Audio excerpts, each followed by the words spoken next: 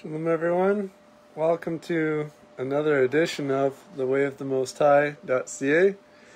Today we're supposed to be talking with Gilberto Rosado. I'm going to give him a call now. I'm going to be talking about Isaiah chapter 53.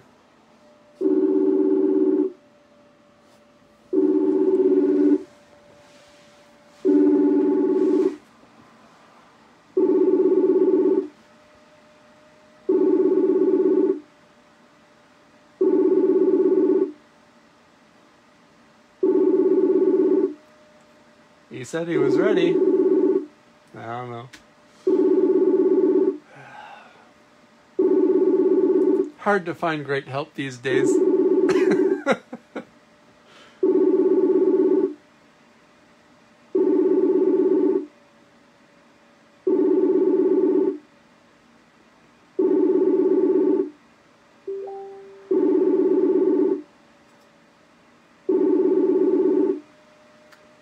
He says, try again. So, we shall see.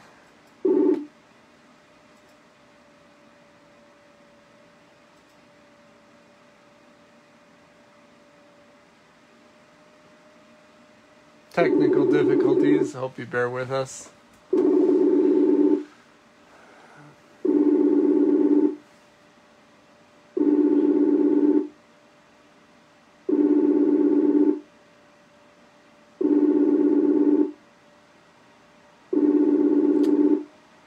Anybody home, Gilberto?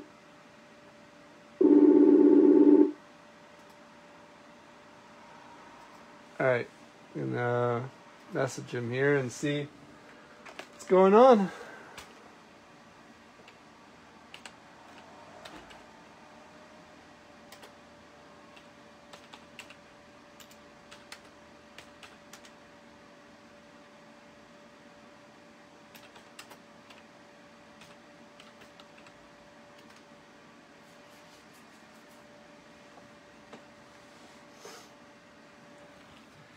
Anyhow, I hope that you all are having a great day.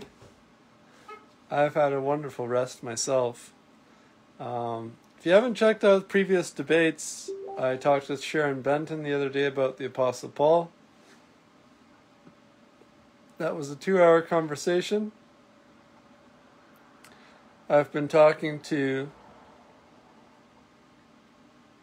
numerous people online about following Yah in the Torah, Genesis to Deuteronomy. If you have any questions, feel free to inbox me, private message me, email me. Again, my website is thewayofthemosthigh.ca. My YouTube channel is Way of the Most High. Just gonna look at these messages I'm getting on Facebook here.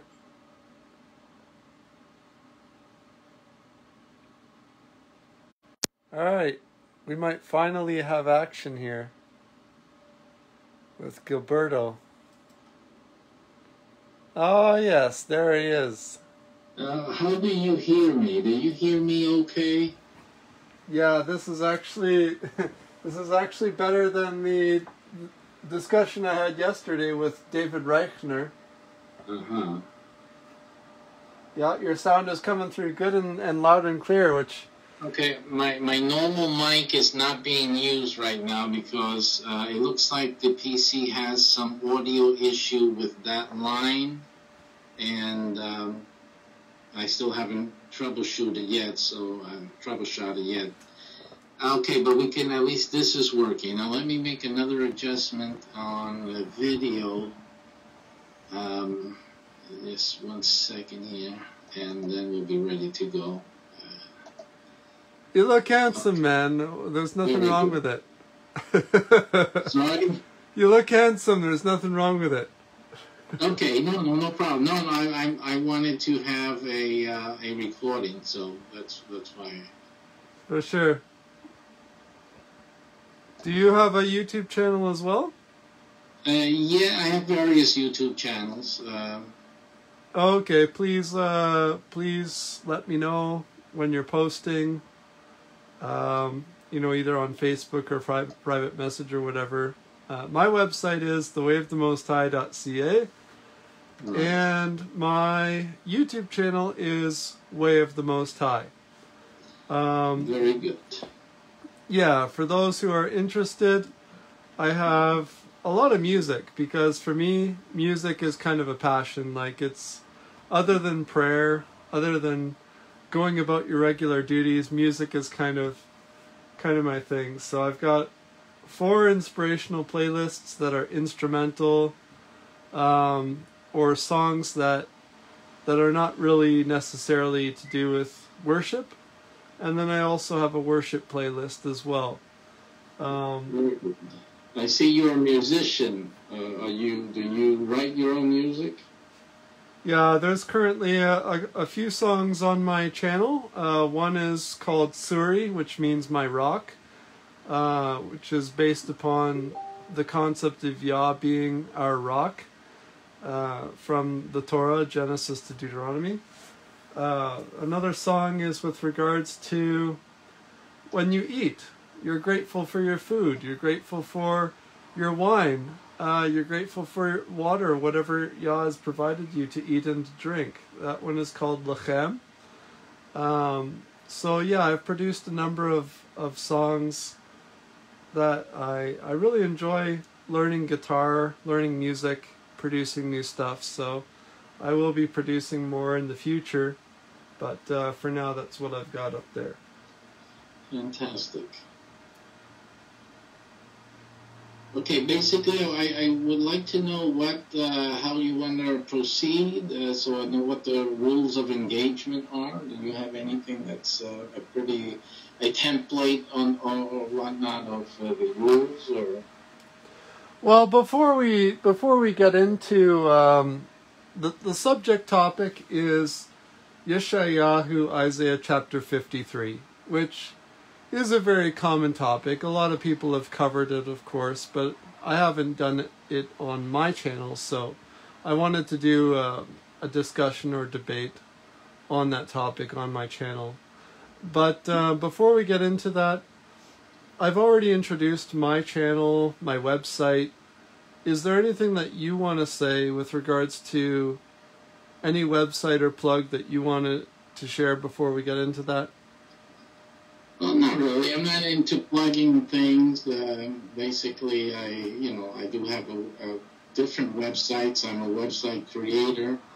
I'm a man of many hats and talents and skills, which I usually call the grace of God, manifested through the things that I do. And so, talking about one or two things wouldn't do justice to me, and talking more of what I do would bore everyone else out there, your audience, so I wouldn't want to do that. But at least we can connect with the music. I do compose music myself.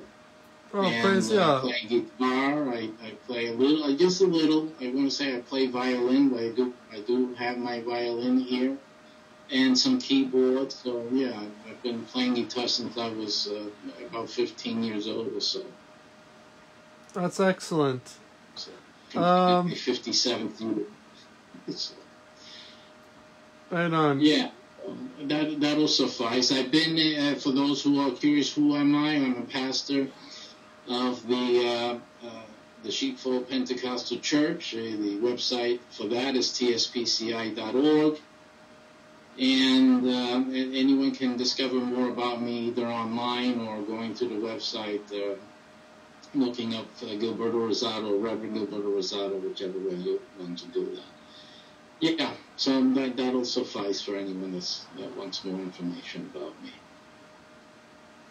Okay, that's great. I had no idea you were a pastor. That's actually what I've been looking for the past 10 years. I have said to people that I'd be willing to discuss online on a video recording with a pastor. The only other debate that I've had, Pastor Matthew Jansen of ministersnewcovenant.org, which he's not really a pastor, in my opinion. He's got a congregation of 30. He's not really officially ordained or whatever.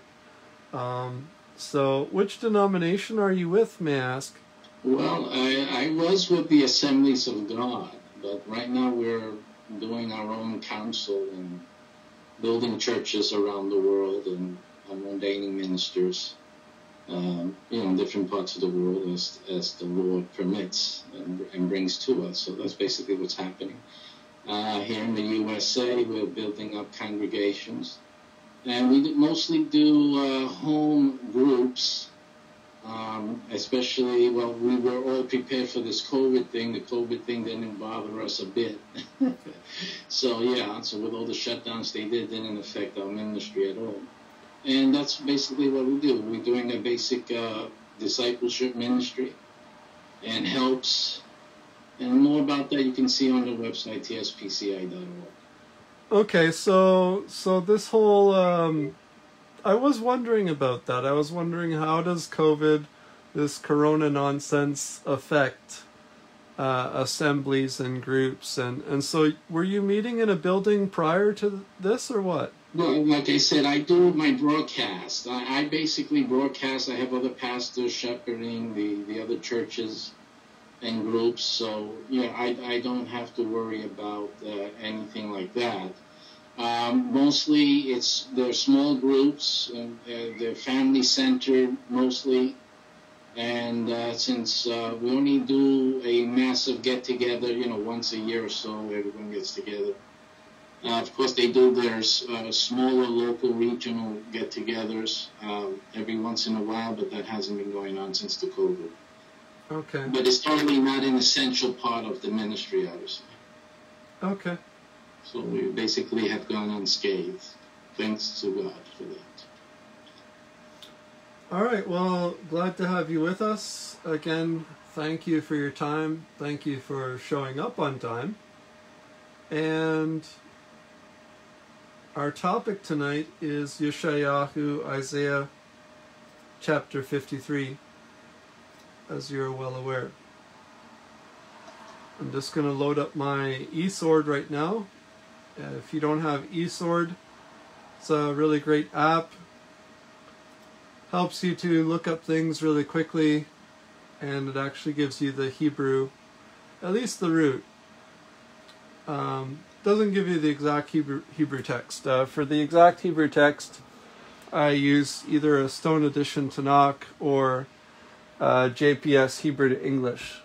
A lot of people can't read Hebrew or Hebrew. I encourage people to actually go back to the text, because the concordance only gives you the root. It doesn't give you the actual root, as well as the subject and possessive or non-possessive, or female or non-female. It just gives you the general concordance word. So I'm going to start in Isaiah 52, actually, because this is what a lot of people need to understand, is these chapters and verses were not original. Originally, all they had was a scroll. It would just be Yeshayahu, Isaiah, 1 through till the end. They didn't have verses and chapters in the original text. That was added in. So chapter 52, I'm going to start in verse 13. Behold, my servant will deal prudently. I'm just using the general King James Version. He shall be exalted and extolled and be very high. As many as were astonished at you, his visage was marred more than any man, his form more than the sons of men. And so shall he sprinkle many nations. That word gui means Gentile. He shall sprinkle many nations, and the kings shall shut their mouths at him. For what has not been told of them shall they see, and that which they had not heard they shall consider. So again, the servant of Yah is Yisrael, Israel. And it clearly says that they shall sprinkle many nations. That is, Yisrael, Israel as a servant, shall sprinkle many nations, and the kings shall shut their mouths at him. So, in other words, what this text is doing is showing that this suffering servant of chapter 53 is going to have an influence on the nations, and the nations will eventually shut their mouths with regards to Yisrael or Israel, because they will be exalted above the nations. Verse 1 of chapter 53, who has believed our report? And this is the context of this whole chapter. This is a report about Yisrael or Israel, as the arm of Yahudah has revealed. He will grow up before him as a tender plant, as a root from dry ground. He has no form nor comeliness, that we should see him, no beauty, that we should desire him. And I would say with regards to Yisrael or Israel, that everyone seems to hate Yisrael or Israel right now. Except for the United States. They have some provisions with regards to support every year financially, support politically. But otherwise, since the 1940s, the World War, of course, everyone has hated Yisrael or Israel and always trying to take land from them. People support the Palestinians and the movement to usurp the state of Israel. And we always see in the news quite often, even this year, in fact, we've seen a lot of people return to the land of Yisrael or Israel, claiming to be from one of the 12 tribes of Yisrael or Israel. But there hasn't been an en masse return to the promised land by the descendants of Abraham or Israel, which, as Yah said to his people, your seed shall be like the sand of the sea. So we should be expecting a lot of people to be going back to the promised land. Not just a couple thousand like we had this year.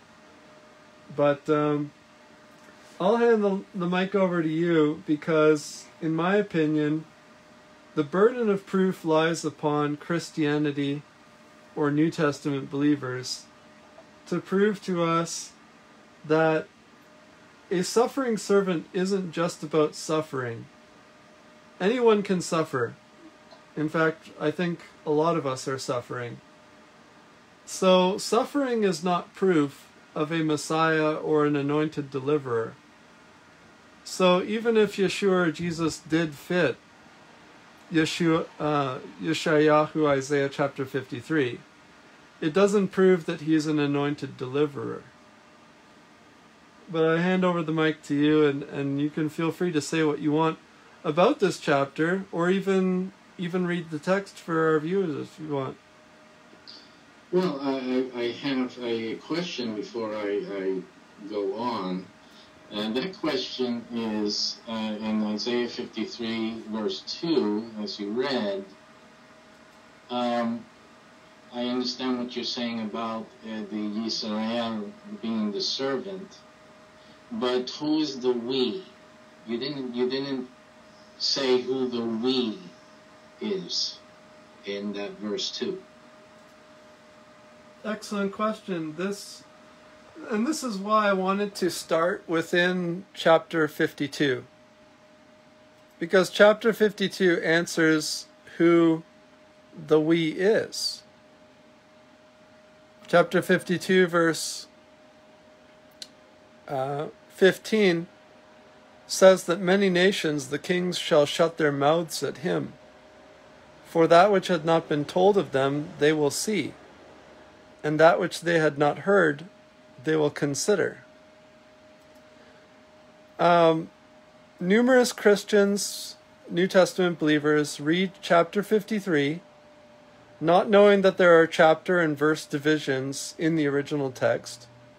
And they don't read chapter 54 either. So we're going to get to chapter 54 because chapter 53 is the report about how Yisrael or Israel as a nation has suffered. Chapter 54 is a song of rejoicing about how they've been delivered from suffering, now to prosperity and deliverance. So the we in Yeshayahu, Isaiah 53 verse 2, as you mentioned, is the nations, the Gentiles. The nations that didn't care about the commandments of Yah. The nations that didn't care about the nation of the people of Yah. And there's only one nation that the Creator, Yah, the Most High, ever selected.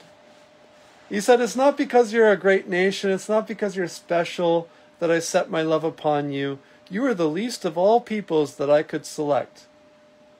But he chose Israel, in bondage to Egypt, to crumble the kingdom of Egypt, and to deliver them to the promised land, and to give his laws and his statutes and his commandments. So Yah selected Yisrael, the Hebrews, the Abrim, a very small people, maybe a couple million out of several billion people at the time, to be his nation, a kingdom of priests, and to know his scriptures and his laws, to be an example, a light to the nations. He said in Deuteronomy 28 to 30, if you break my commandments, if you break my oath, I will scatter you to the four corners of the land. My curses will come upon you. You'll be cursed for breaking my commandments.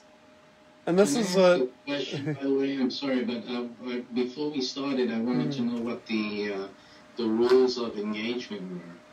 Can I ask a question when you mention something, or do I have to wait till you're finished with whatever segment you're doing? Yeah, no, I got no problem with you interrupting me at any point. Okay. It's only because I have to say, one, that you still didn't address the we. The language of we it's important there, because it has two people. You can talk about the suffering servant, but the suffering servant isn't the we.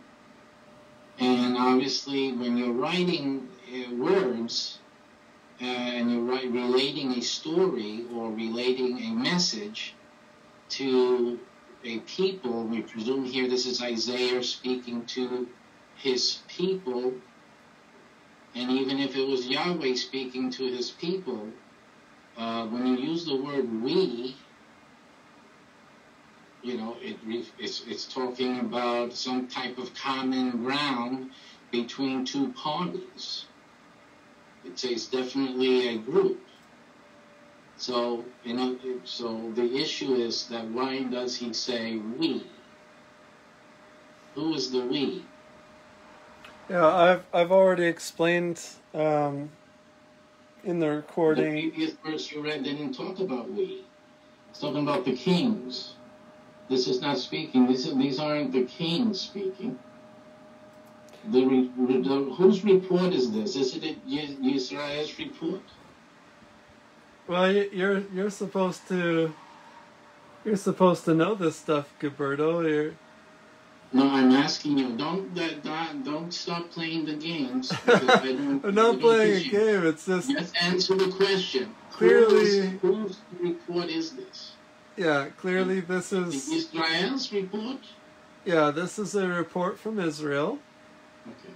So then, when he says we, isn't that include Israel? No, it includes the Gentile nations. Well, how is the Gentile? How are the Gentiles nation being spoken on behalf of Isaiah here? You're saying that verse 2 are the Gentile nations speaking? Is that their verbiage? Yes, the Gentiles do not see Israel as a nation, as a people, as being comely, as being beautiful, as being something to be desired. Everyone has hated Yisrael or Israel because of their worship of Yah, because of their observance of the commandments, because as a people they say that Yah, the Creator, has selected them amongst the nations. So, and this goes back to... I appreciate what you're saying, but, you know, Isaiah is a prophet to whom? To Israel or to the nations? To both. To the Gentiles. Huh? To both. When he's writing Isaiah 53, who was the audience? The Gentile nations. The Gentile nations were not going to receive Isaiah 53, his message. His message was delivered to Israel, wasn't it? No, the whole point of this is to show that as a nation, as a people, they are suffering. And chapter 54, I'm going to read chapter 54, verse 1. Sing, O barren, you that did not bear, break forth to singing and cry aloud, that you did not travail with child, for more are the children of the desolate than the children of the married wife, says Yahudah. Enlarge the place of your tent, and stretch forth the curtains of your habitations. Spare not to lengthen your cords, and strengthen your stakes. For you will break forth on the right hand and on the left, and your seed will inherit the Gentiles, and make desolate cities the inhabited. So chapter 54, as a continuation of chapter 53, clearly identifies that this is a message directed to not only the nation of Israel in terms of their suffering, but also to the Gentiles. That Israel is not just going to be this little... We have this vision in mind, this idea that Israel is just this little place down in the Middle East. This small little place with a couple million people. And that is not at all what the vision of Yah was. He delivered them out of Egypt to the Promised Land. In fact, if you travel around Saudi Arabia, most of the people, the citizens of Saudi Arabia, will admit that that land actually belongs to Israel or Israel. They call it the land of Al-Yahud, meaning that it belongs to the tribe of Yahudah, those that worship Yah. So, in the future, when Yah ends the suffering of our people, and he overthrows all these governments and this whole corona nonsense and all this political agenda of keeping us enslaved to corporations and governments that don't serve Yah. When he ends all of that, he will establish his people in the Promised Land, and that land is going to be much greater. It's going to encapsulate all of the Gentile nations that are around it. Okay, I understand, but we're off topic, aren't we? We have to stay with the Isaiah 53, the servant. All right, so again, you keep saying that you've answered that question, and in reality, you have not. The language, how it's speaking correctly, it involves two people. Isaiah is not talking to, there's no Gentile receiving. Isaiah is not speaking to Gentiles. This is a prophet to Israel. He is speaking to his people, and we includes the writer. Whoever's writing this is part of the we. Now, if Isaiah is part of Israel, is part of the people, and when he says we, it includes him. Okay? And you are placing Gentiles, giving them a little bit too much credit within Torah and Tanakh. If Israel are the people of God, you don't have to be talking about Gentiles here. And Gentiles have nothing to be dealing with this prophet to Israel. it would have been a different thing. Jonah went and was taken to another country, another nation. That's a different matter altogether. But Isaiah, he's a prophet to his people. And when you read it and you say we, it's including himself. It's including himself there. Okay, but you kept saying what you were saying, and so that's what it is. What is the, if you want me to say also now, there's still another issue here altogether, and that is how God deals with his people. Let me ask you a question. What is the relationship that God has with Israel? What is that relationship? Excellent question. I think we've covered chapter 52, the end of that, to 53 verse 2. So we'll move on to 53 verse 3 in a second. We'll answer your question first before we get to verse 3.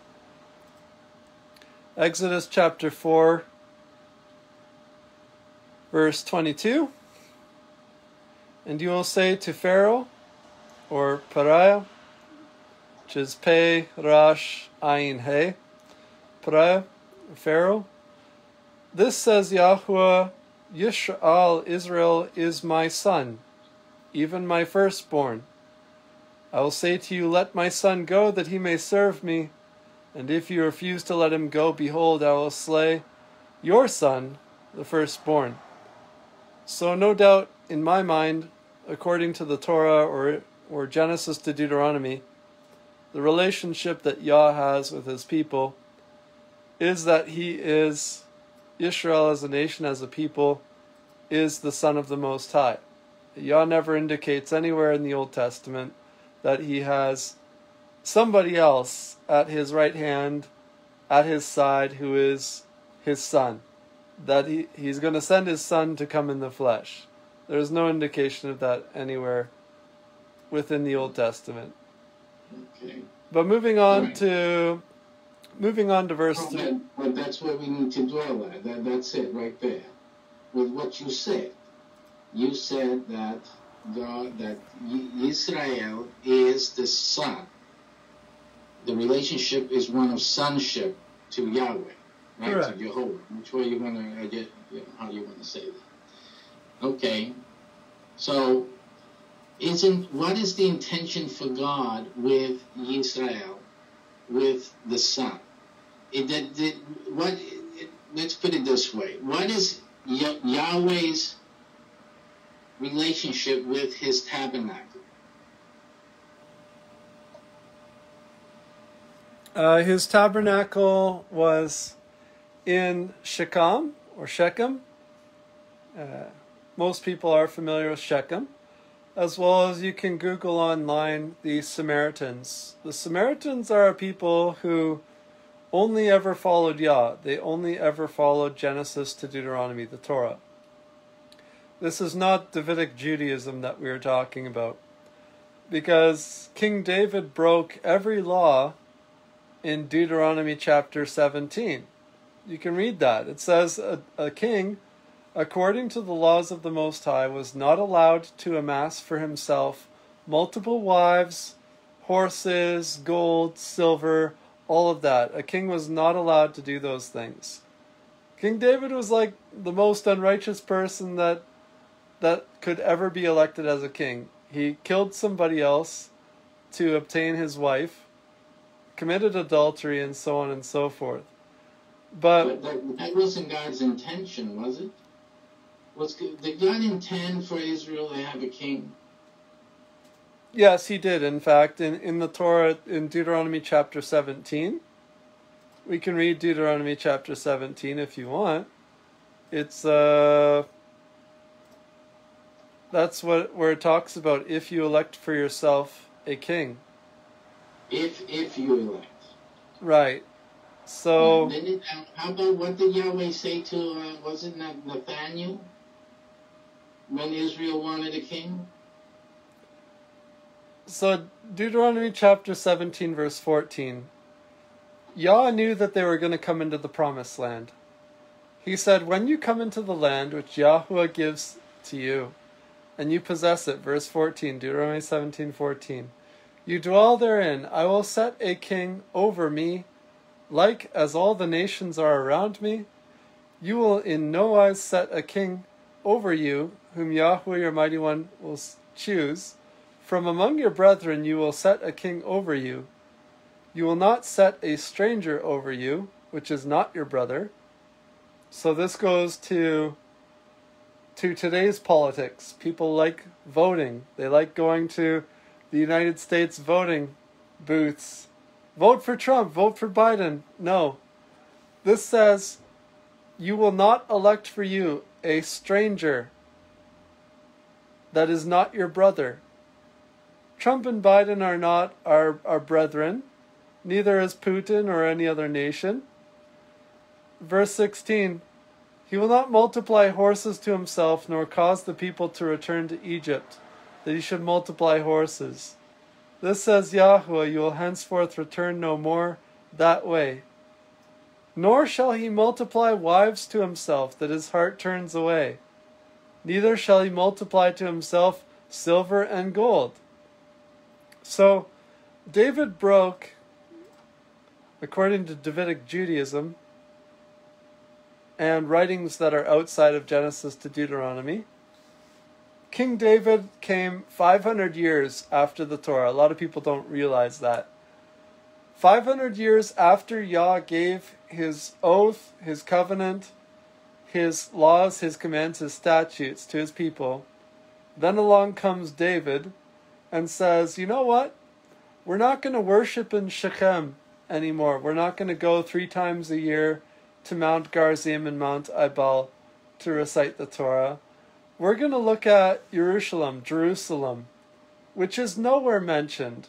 Jerusalem is nowhere mentioned in Genesis to Deuteronomy. And we're going to go there and we're going to establish a pagan building, a temple. But Jerusalem is not, wasn't it called Salem before? Shalom?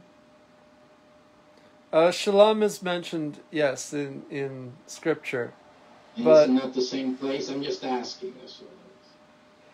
No, as far as a city, as far as an established city, it is not mentioned within the Torah. Afterwards, after King David. All right. But remember, again, you're going too far with David. I don't know why you're doing that. Maybe because you want to address is this servant Yeshua or something like that. I can understand where you're going to David. But my issue is way back before David, like you just said. He's 500 years after the Torah. I'm dealing still with Torah. I'm still dealing with it. You say that the tabernacle, the placement of the tabernacle, where was it? It was in the midst of the people, right? Of the 12 tribes. Is that correct? Yes, in Shechem. Now, you are also aware that the Yahweh's desire was always to dwell among his people. Is that correct? Is that what's in Torah? Oh, for sure, yeah. Right, and you see that in Genesis, even Yahweh would walk in the garden, so to speak, would go and speak with Adam and pass time with Adam there in the garden, right? That's in Torah as well, isn't it? For sure, yeah. And then you see that the tabernacle, where the presence, the Shekinah of Yahweh and his presence would be in the midst of his people, and you already confirmed that the relationship between Yahweh and his people is one of father and son. Right. Right, yes. But notice that if Israel or Israel is the son of Yahweh, then you see that the presence of God, of Yahweh, is in the midst of his son. dead center, when you lay out the tabernacle and the 12 tribes as he describes, where they should be placed or standing or encamped around the tabernacle.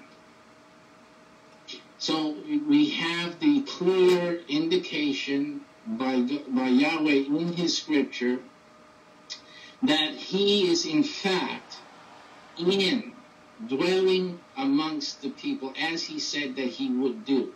And we see him repeat that not only for the tabernacle, but we see that he repeats that throughout the Tanakh. Isn't that correct?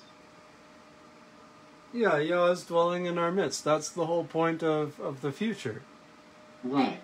But the whole point is that in the relationship, the son, as you say, the servant here is the son of Yahweh. Isn't that correct? Correct. All right. Now, I just want to make sure that we understand exactly what the Torah is saying and teaching, and also what the prophets are also confirming. It's very important that we understand that picture is very clear in Torah and as well as with the prophets. It's a very clear message. Let's get back to Isaiah 53. Now, if you say that the Israel is the servant, the suffering servant, right, as you said, and you also know that many servants have suffered. For sure, yeah. Yeah. And so it behooves you to also comprehend that Yisrael, why is Yisrael called Yisrael? You started saying that it started at Mount Sinai, isn't that correct? Well, if you go back to something you said before, that God had chosen the nation there at Sinai. Didn't he choose beforehand?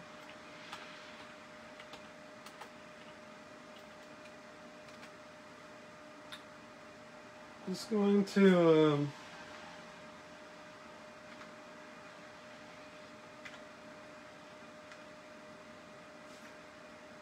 okay, Deuteronomy chapter 10, verse 15. Only Yahudah had delight in your fathers to love them, and he chose their seed after them, and you above all people, as it is this day. So yes, Yah chose the seed of Abraham, the seed of Israel, above all nations, above all peoples. The word is or people, I mean. Okay. And so, and obviously, you know, well, Abraham, his name changed from Abram. Abram being a singular, and then Abraham being a plural. Obviously, for the multitudes that would come from, that the Yahweh would bless him with, right? In terms of descendants. yeah, I won't argue with you on that. The addition of the letter He is, the letter He represents to behold, or to open a window, or to open a multitude. So he definitely multiplied, just the same as the name of Sarah or Sarah. He added the letter He to the name of Sarah or Sarah to indicate that he was opening a window, opening a multitude. So God uses even he uses the Hebrew character and with its meaning, so that it has its own meaning, doesn't it? That's correct, yeah. Isn't the character a symbol? Would you call it a symbol? Yeah, all of the letters you can find on my website. You can find the ancient pictures.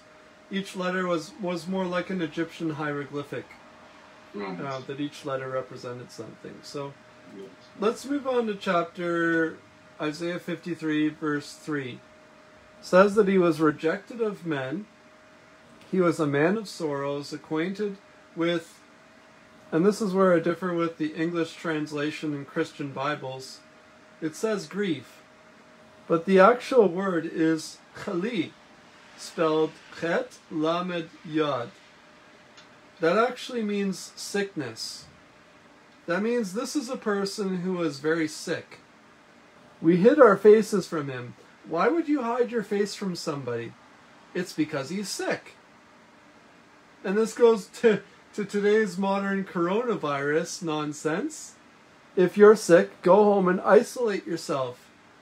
The Torah talks about isolation. It says, if you're sick, you go home, you isolate yourself. And that goes to today's modern coronavirus. Isolate yourself. Surely he has borne our sicknesses, is what it should say, not griefs. He has carried our sufferings, our sorrows, which means to be afflicted, to be stricken.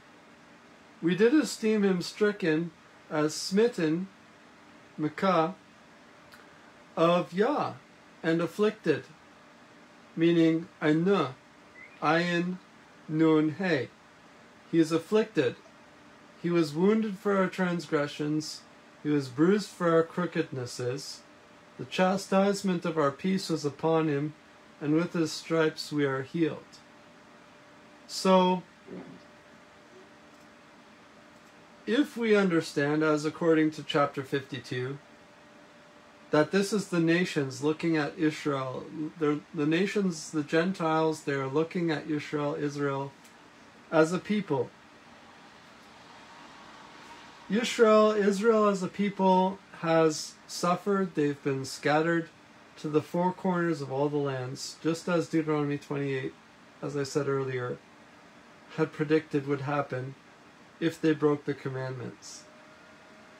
So these are people that are suffering, and the Gentiles, the nations, they're hearing this report, and they're looking at Israel as a people that are suffering. All we like sheep have gone astray. We have turned everyone to his own way.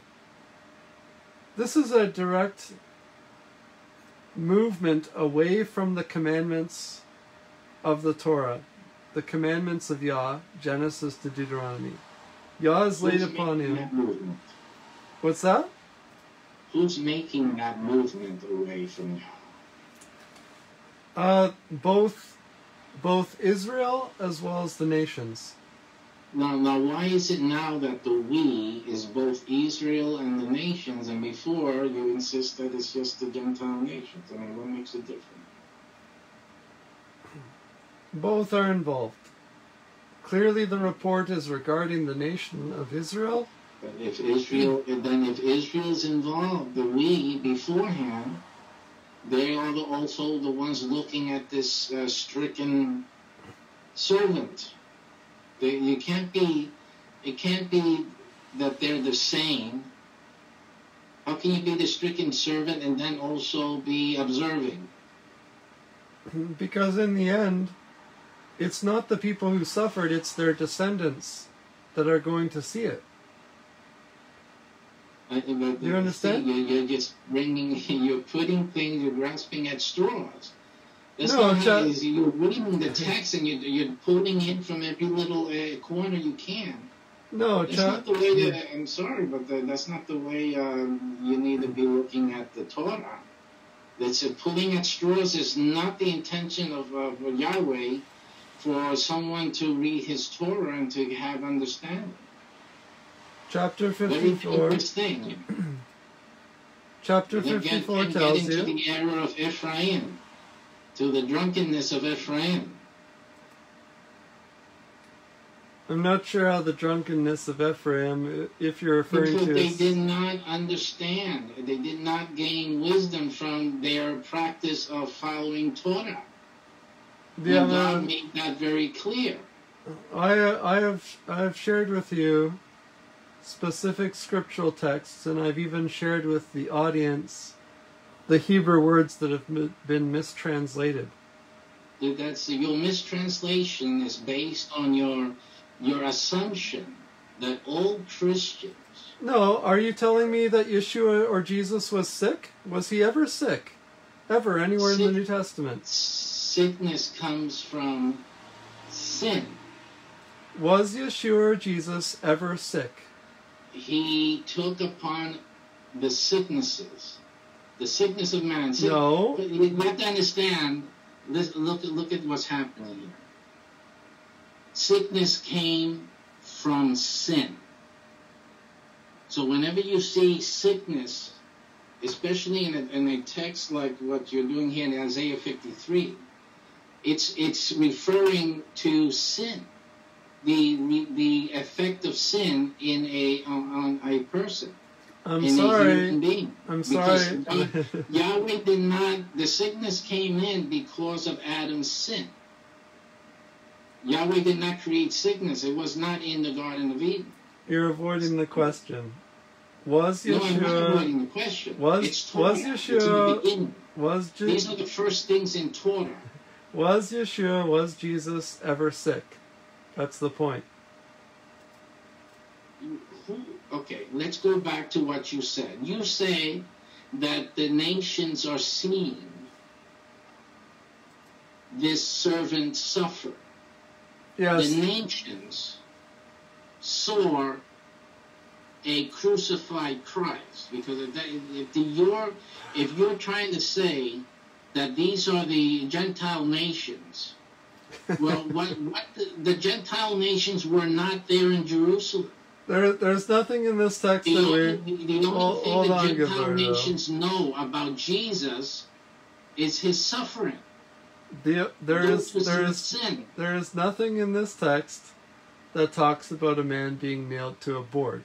That's the fact. What we're addressing. Something else. We're talking about sickness.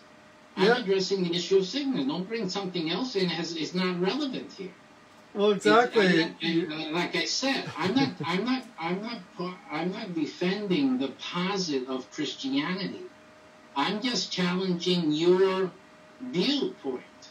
That's all. It has nothing to do with Christianity at all. You haven't showed us anywhere. If I was a Torah student, you were trying to teach me Torah and teach me about the prophets. I have a serious question here. That's it. It has nothing to do with Christianity at all. What's your serious question? The fact is that sickness came in due to sin. And now you're telling me that this servant here is being seen by the Gentile nations. Gentile nations didn't see Yeshua. They heard about it. And so the speaking of Torah and the speaking in the Tanakh and the prophet here about sickness that's being witnessed supposedly by the Gentile nations, it's obviously a reference to the sin that he took upon himself for all the others, and then brought about healing. That's not that the healing is a result. Okay, so let's say this is Israel here, like you say. Let's go through with that. So how are the nations healed? Go ahead. Isaiah 53:5.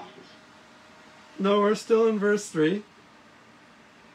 It said that he was despised and rejected of people, of men, a man of sorrows, acquainted with sickness. We hid our faces from him. The only people that you hide your face from are people who are sick, because you don't want to get sick. So you hide your face from them. You don't want to confront the truth. That's also another way to hide your face. It's not dealing with the truth and not looking at the light. Nice try. Surely he has borne our sicknesses and carried our strikings, our sorrows. We did esteem him stricken and smitten of Yahudah and afflicted, or suffering. But he was wounded for our transgressions, bruised for our crookednesses. And the chastisement. Gentiles or absolutely Israel? The Gentiles. Okay. Yeah. Go ahead. And with his stripes we are healed. Verse 6. So you're saying that Israel was afflicted for the transgressions of the Gentile nations. Correct, yeah. Okay. All right, I'm going to laugh at that, right? Of course. Because you have Yahweh himself complaining about Israel, not the Gentile nations. Jeremiah 31 and 32 says very clearly that Israel broke his covenant. That's right. It had nothing to do with Gentile nations at all. Well, we can get to Jeremiah 31 if you like. Well, that's it. Like I said, I'm just saying that your posit that that Israel is the servant here has a few problems that you have to deal with. No, it doesn't. Jeremiah 31 actually contradicts the New Testament because it says, I will place my laws within your hearts and my commandments within their hearts. They will circumcise their hearts, which contradicts Galatians 5. It contradicts the whole of the New Testament because Christians don't even want to observe the law. New Testament believers don't want to follow the commandments of Yah. That is also not true. You have a total misunderstanding of Christianity. I will elucidate you whenever you feel ready. But that is totally untrue. All right, you can believe that if you want, but there's numerous... No, I don't. It's not that I believe. I show people that. It's a fact. It's a fact. But when we get to it, because we still have to deal with this, the dwelling of God within in Israel. We're still dealing with this issue. I'm going to show you. Okay, we've got we have 1 hour left in terms of time, because I have another debate, another discussion lined up with another guest.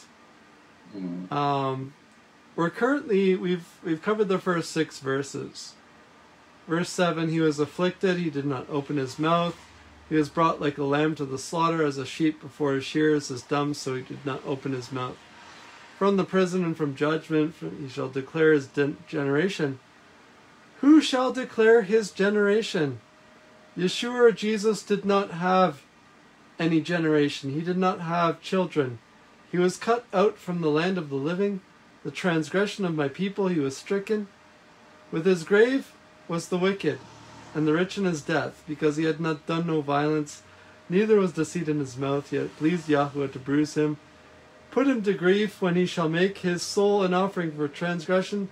He shall see his seed. Zarai. You're speeding through your difficult verses. I am because listen. We only have 1 hour.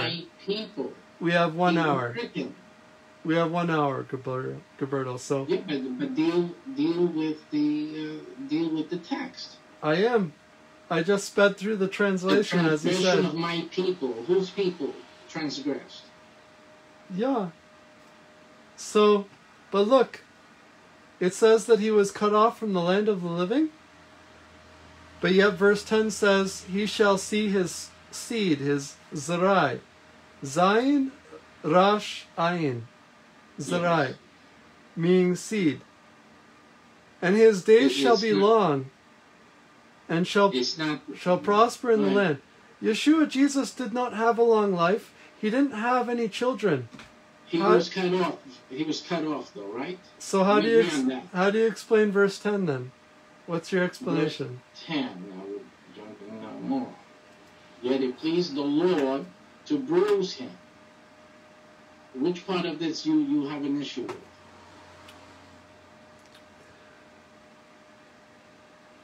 He shall see his seed, and shall prolong his days. Where is the long life, and where are the long children of Yeshua or Jesus? You surely jest. Weren't you a Christian of some type before? I'm sorry. You're avoiding the question. Let's not talk about. No, I'm not avoiding the question. I'm just astonished that you're asking this question. Let me point out something. Can you not address the things you're missing here? First of all, there is more than one way to have seed. Okay. There's more than one way to have seed. According to Scripture, prove your point according to Scripture. There is a physical seed, and there is a spiritual seed. Where according to the Old Testament?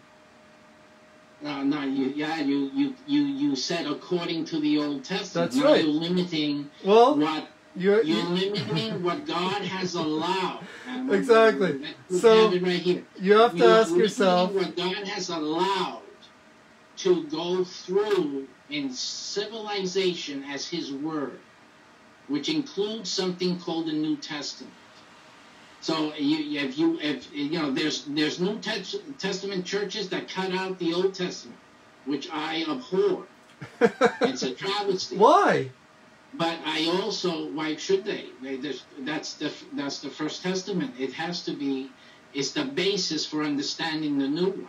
But it makes no sense according to the Old Testament. Also, if God permits the New Testament to endure as it has, then you cannot just eliminate it and ignore it.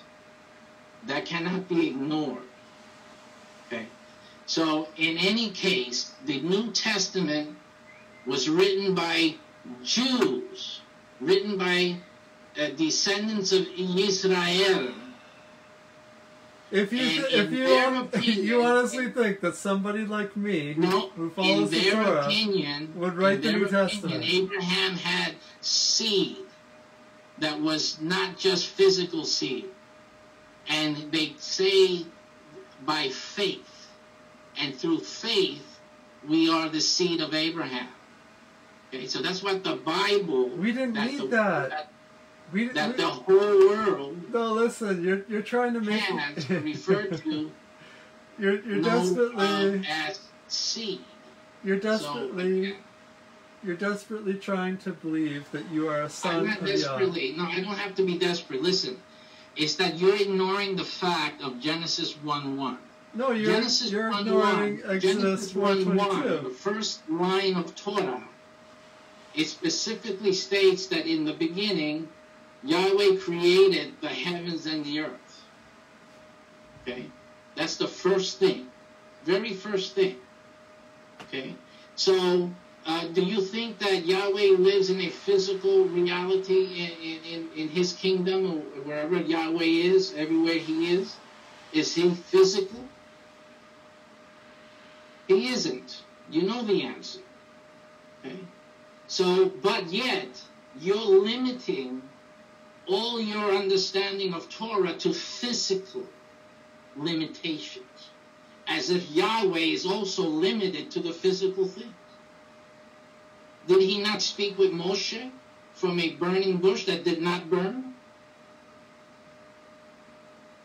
Didn't Yahweh do many things that were miraculous, open up the sea so that Israel can pass through, yet Pharaoh and his chariots were drowned?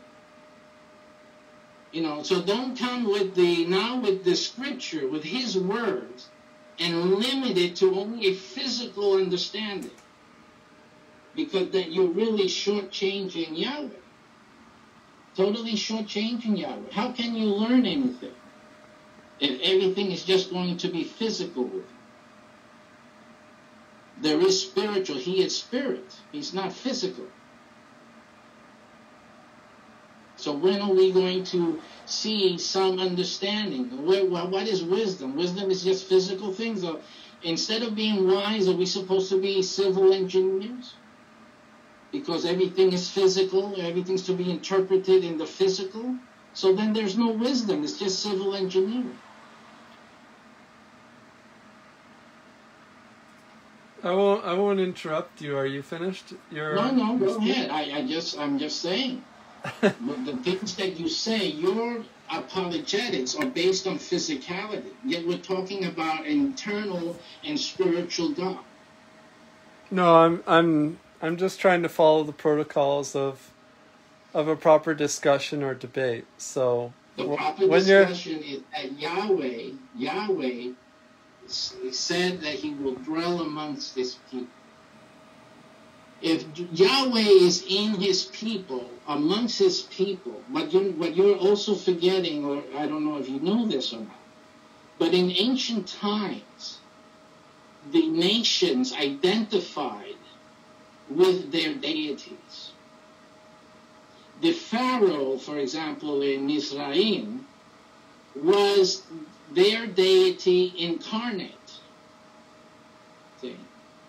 And he represented their deity in the flesh. This is the background the setting of everything that Yahweh is doing with his people.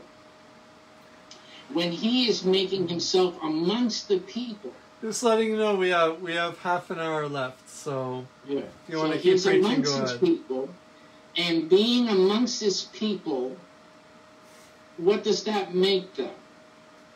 It makes them one. Isn't that the point of being in the midst of his people? To be one with them? That they be one with him? That's the question. What was the purpose of Yahweh having his tabernacle set dead center in the midst of all the 12 tribes? Are you complete yet? We got half an hour left. Well, like I said, if you're going to just let me talk, then I'll talk. Well, I'm just saying, you're taking up most of the time. You interrupt me constantly. You want to address that, or you don't want to address it? My point is, you interrupt me all the time. Like I said before, listen. I don't interrupt you when you're talking. For the rules of the debate from the beginning. That's why I asked. I told you I don't interrupt you. You need to get your template ready and tell your guests exactly what is allowed and what isn't allowed. I already told you, like, I'm not going to interrupt you when you're talking. Listen, I don't have a problem with Israel being the servant here. That doesn't cause a problem for me. Okay, how is Yeshua Jesus? How is he the Messiah? It does not disprove the Christian posit, though. Yes, it does. It does not at all disprove the Christian posit. Anyone can suffer, and you have denied that Yeshua or Jesus was ever sick. No, I never said that. Well, when was Yeshua or Jesus ever sick? When? He took upon himself, in the Christian doctrine, he takes upon himself all of our sins. And the infirmities and sicknesses and maladies are a result of sin. It is a result of sin. That's it.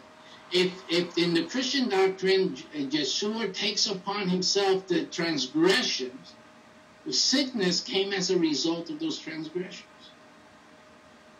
You're getting hung up with the sicknesses, but when we read it, we see the result of sin. That is the byproduct of sin, sickness. And the greatest sickness of all, according to medical professionals, is death. It is a sickness. If death is the payment for sin, is the result of sin, that's the sickness. That's what it is. It is a sickness, death itself.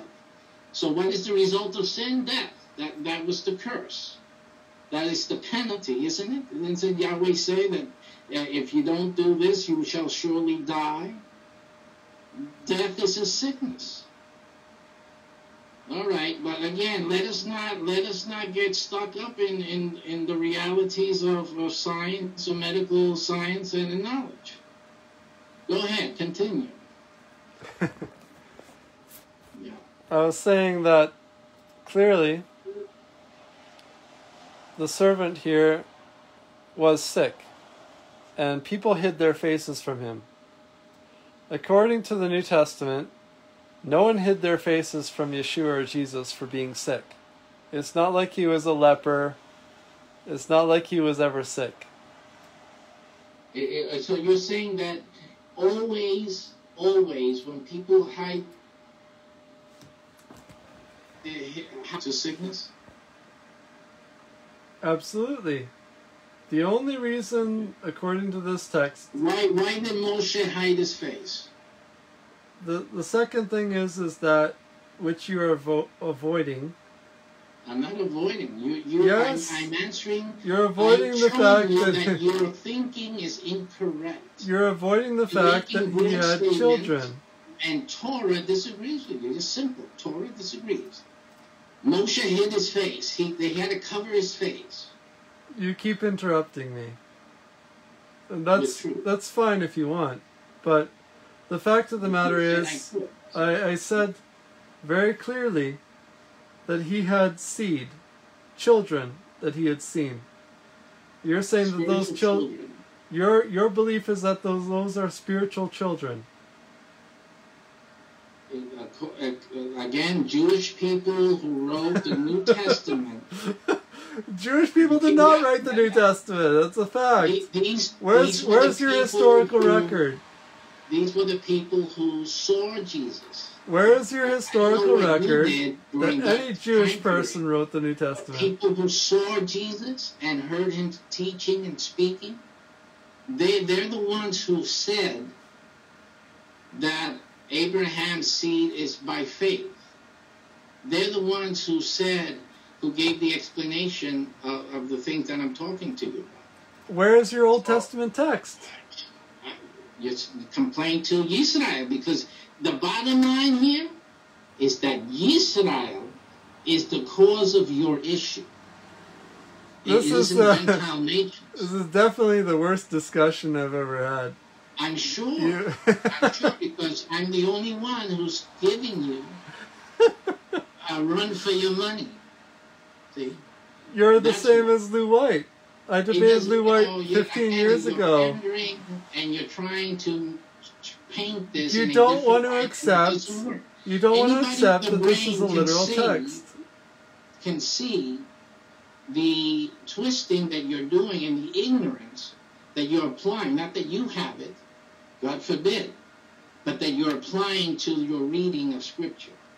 Because you have to say that it's spiritual, not literal. No, I don't have to say it. Yes, you do.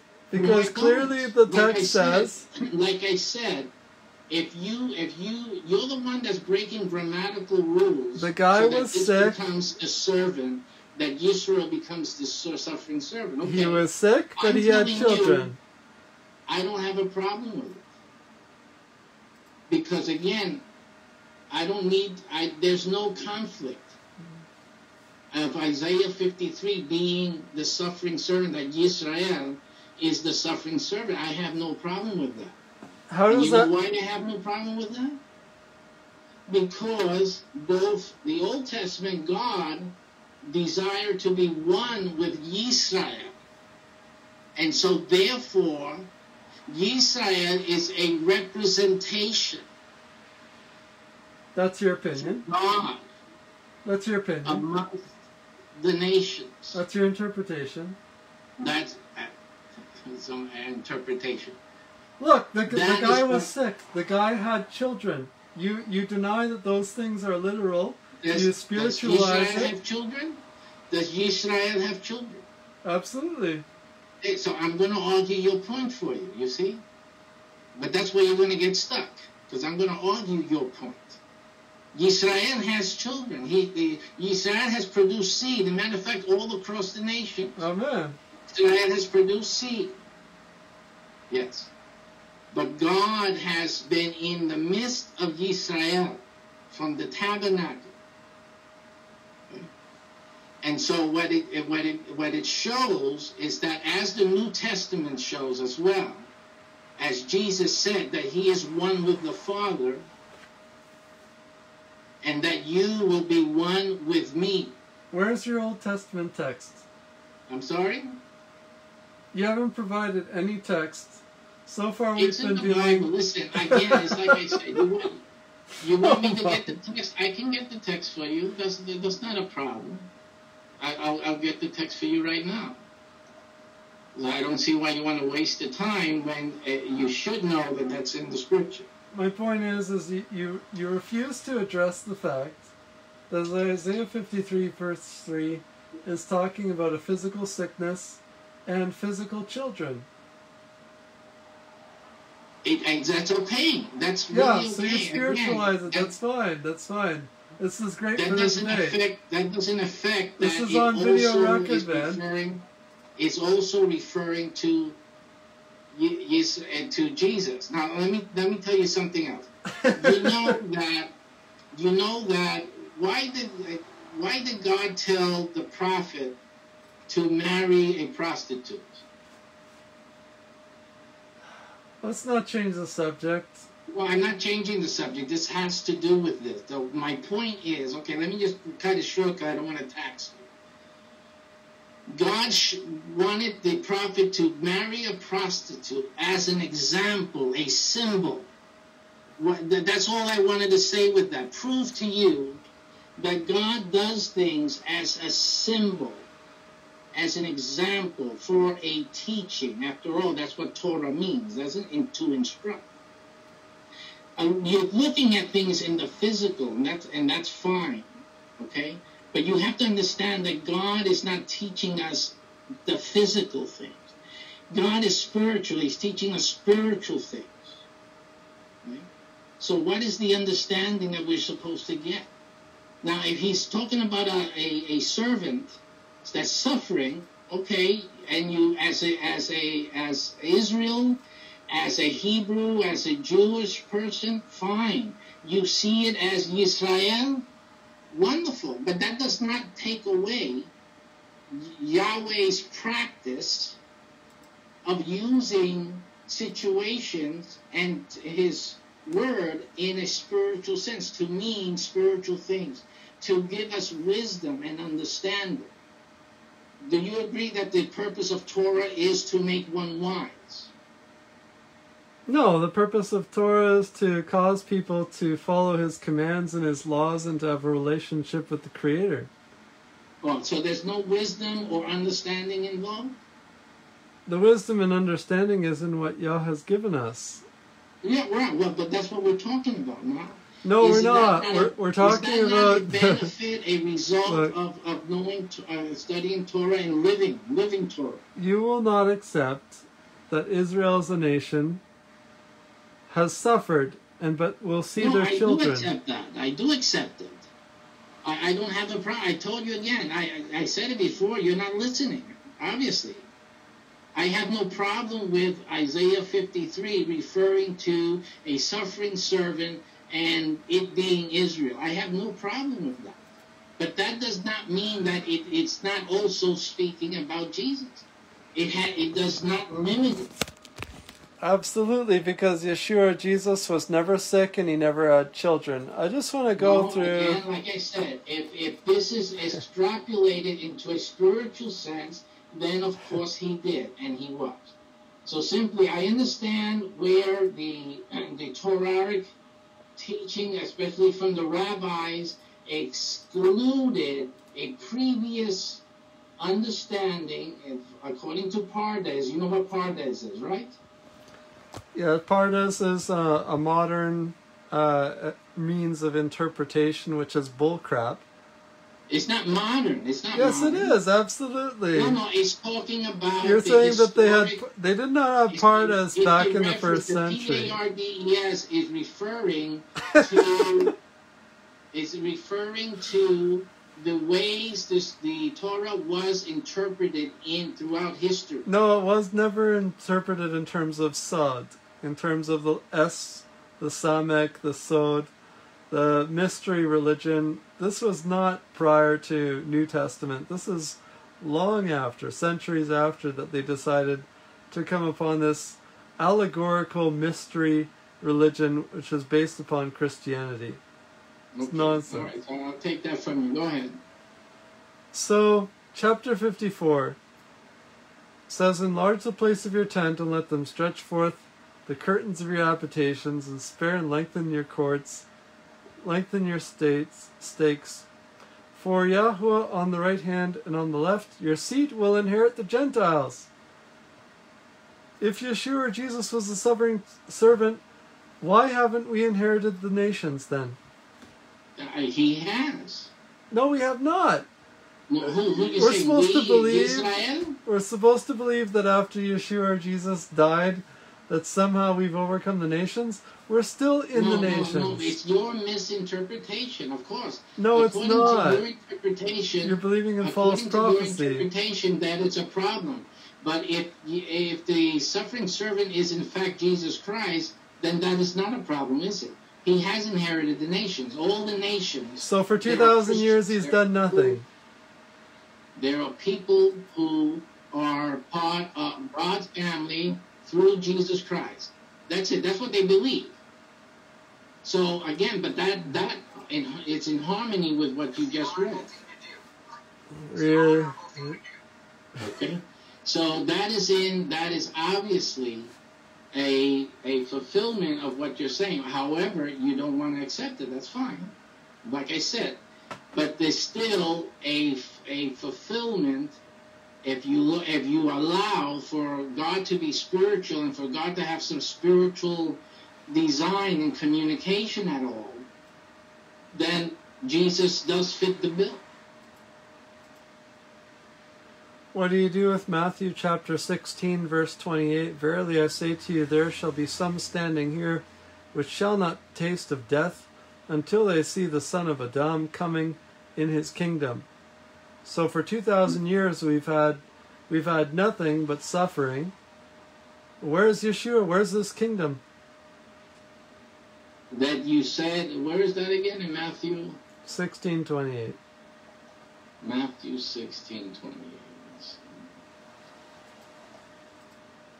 Matthew 16.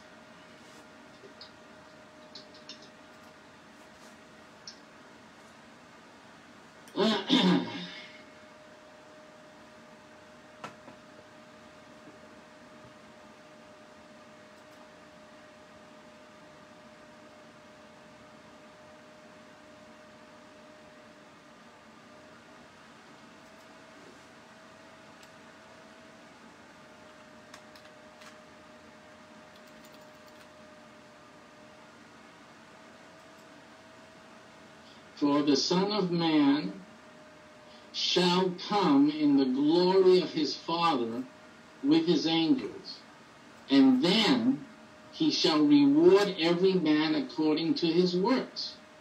Verily I say unto you, there be some standing here which shall not taste of death till they see the Son of Man coming in his kingdom. Okay, go ahead.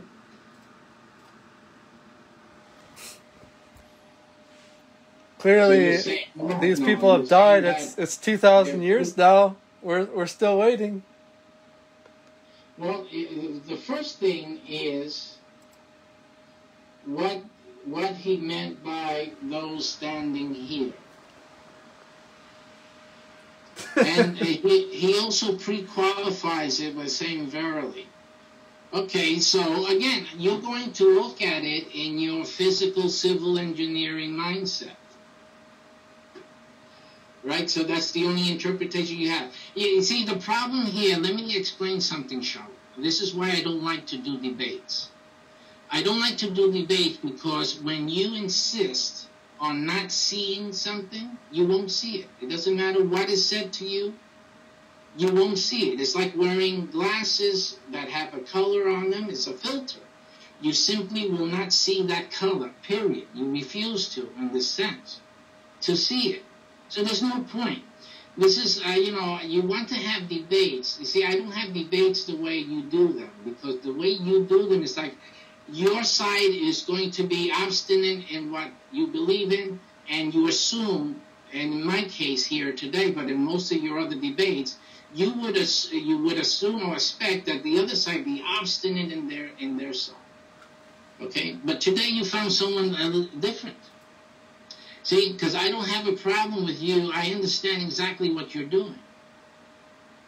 See, I seek for truth. See, that's the difference. I'm willing to give up everything I have for finding truth, if it's different than what I have already.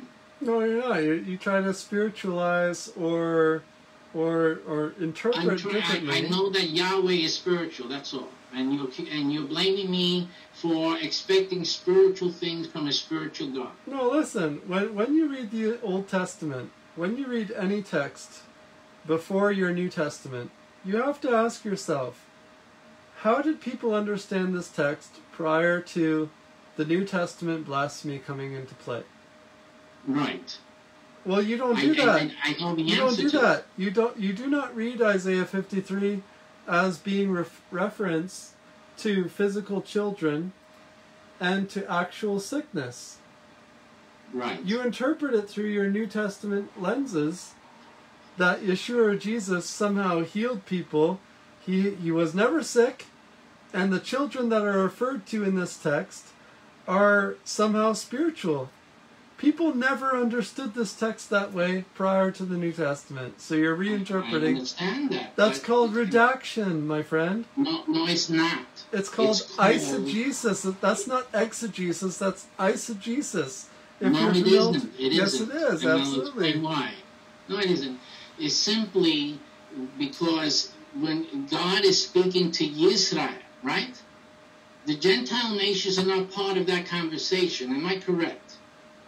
So if God is speaking with Israel, wrong. Well, okay, explain. Go ahead. Correct me. I'm great with that. Go ahead. Who has believed our report? Who is the report to? Clearly, it's to the Gentiles. Yeah. Read chapter 54. No, it's fine. That's not a problem. Like I said, it's not a problem. No, it's a problem for you because you're misinterpreting. Aren't you defending us reading it in the physical sense? Isn't that your posit? Everything within the Torah, within the Old Testament, is physical. But the Gentiles do not have any framework. This whole spiritualization of things is come about through the New Gentiles do Testament. not have the framework that Israel has. Is that agreed? No, absolutely not. Yisrael has been a light to the How can you say nation. no? Do the Gentile nations share the suffering of Israel throughout history?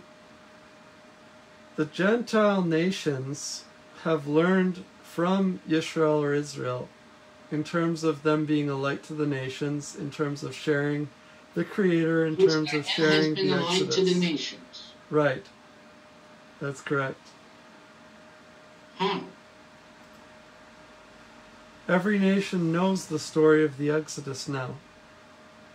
Beyond a doubt. If you go on by Israel or by the Christians? If you go on YouTube, you can Google the Exodus. Everybody knows about it now. It's not everyone saw the movie, story. Right? That's that right. wasn't done by the Jews, was it? It was, yeah, actually. We're saying you're making statements, but it's not. You're not providing the support. These things were done by Gentiles because of the Christian church. No, that's absolutely false. Anyway, listen, our time is up. Civilization is due to the Christian church. I don't know where you see that Israel is the one that has brought the Jerusalem and the story of whatever happened in Jerusalem to the world. Our time is up. All right. The point is, we have discussed